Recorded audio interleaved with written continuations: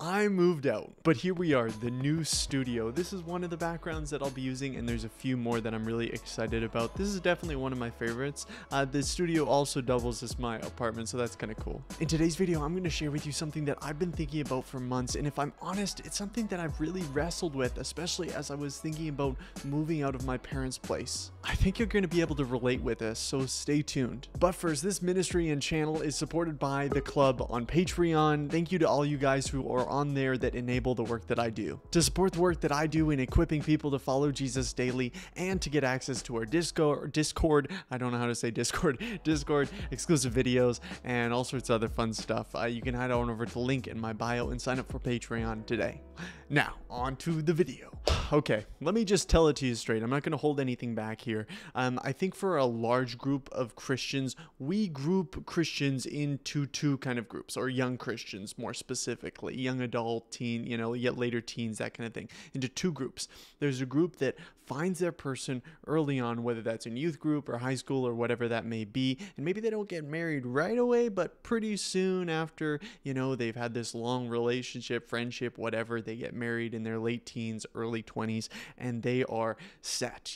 They have their life figured out, at least in some ways. At least it looks that way on the outside, at least in terms of the marriage aspect, relationship aspect. And that's a big portion, that's a big section of life. Like, that's a big category to get checked off, like, this is my person, okay? And then there's this whole swath, I don't know if that's a word, swath of people that it doesn't work out for them that way. It's more complicated than that. And if you're like me, you find yourself in that category. If you don't, that's cool. You find your person, still watch this video. I think it's going to be helpful for you, but that's where I find myself. And this is challenging because God designed the vast majority of us to desire that relationship, and in fact, need that kind of relationship, at least in some sense.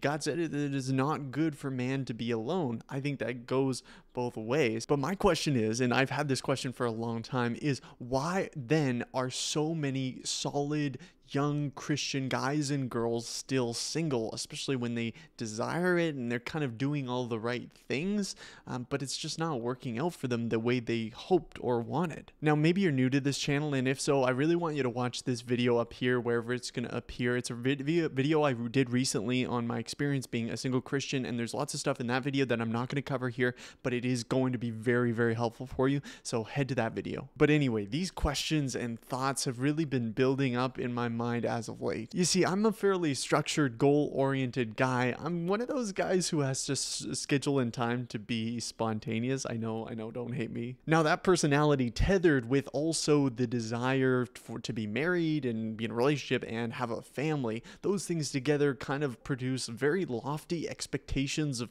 how this whole thing was going to go. Maybe you, like me, had thoughts of going to college at 18 and then maybe meeting your person at 19 and then graduating college at 22 and shortly after that getting married and starting your career and starting your family. Now, my expectations probably weren't this rigid, but at the same time, I wouldn't have complained if it went this way at all. But it didn't. And now more recently, I've experienced something that I never thought I'd experience: moving out alone. I recognize for some people this isn't really a big deal at all. After all, like, a lot of people, move out and go to college and get roommates, and then afterwards they get their own apartment and start their career and all this kind of stuff, and they're doing that on their own. But for me, I only really went to college for like a year, and I commuted, so that wasn't really a factor in my life at all. Now, having moved out and the whole process that was, I came to realize that I always have pictured that moment with somebody. Buying stuff for your new place, picking out a location with them, living with them, going to the grocery store, your first grocery trip together, and having them remind you that you got to make sure you get eggs at the store.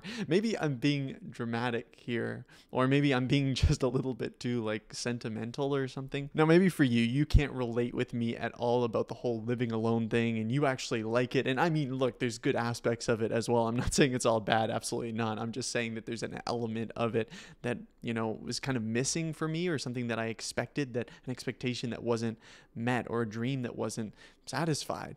And so maybe you don't relate with me in that way, and that's okay. But what is it for you? What are those dreams, those desires that you've held on to for a long time? Maybe it's a specific college program that you want to get into, or having kids by a certain time, or getting married at a certain time, or a certain career or field that you want to be able to get into, or maybe it's growing growing a successful ministry. Now, it might be a helpful practice to write down some of these thoughts and dreams that are going through your mind right now. And here are just some of the ones that I've jotted down. Some of my dreams are getting married, having kids relatively early, having a successful ministry that impacts people's lives, being respected and admired.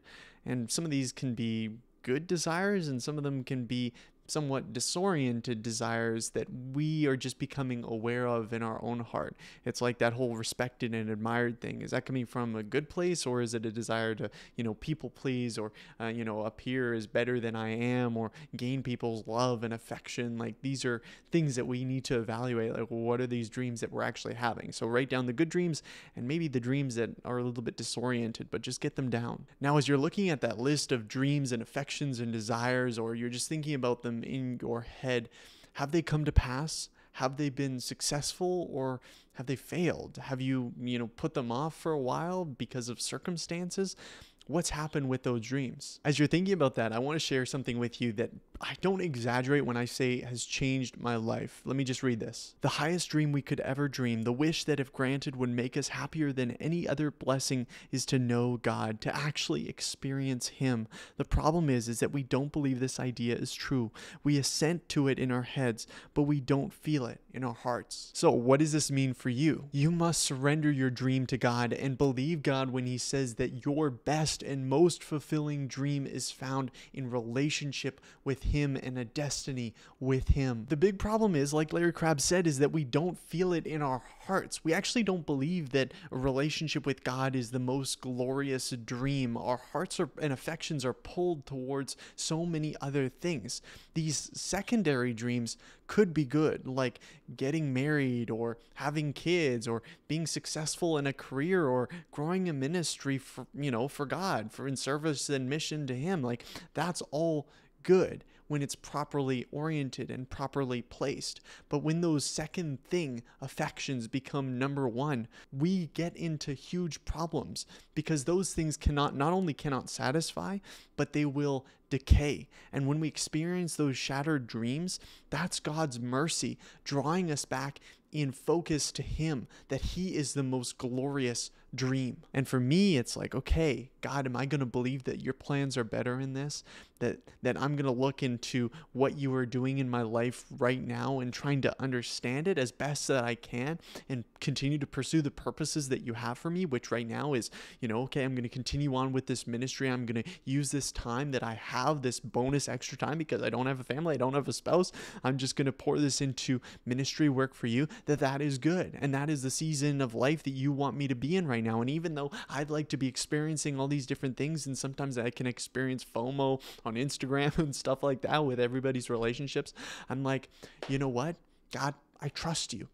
And if we can just begin to build on that a little bit, like that mustard seed faith type thing, where we're like, hey, God, today I'm just going to try to trust you a little bit more, and a little bit more, and a little bit more. You don't have to, feel like you have it all together, and you don't have to feel like, man, I got such strong faith today and everything makes sense and I know exactly what God's doing, because often we do not.